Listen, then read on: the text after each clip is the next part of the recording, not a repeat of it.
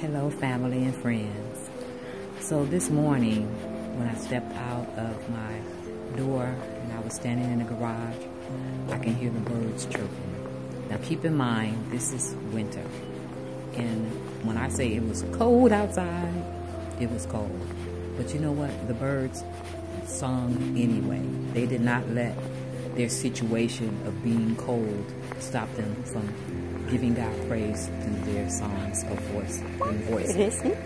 So it made me begin to sing because I remember the song. Good evening. In the Baptist church.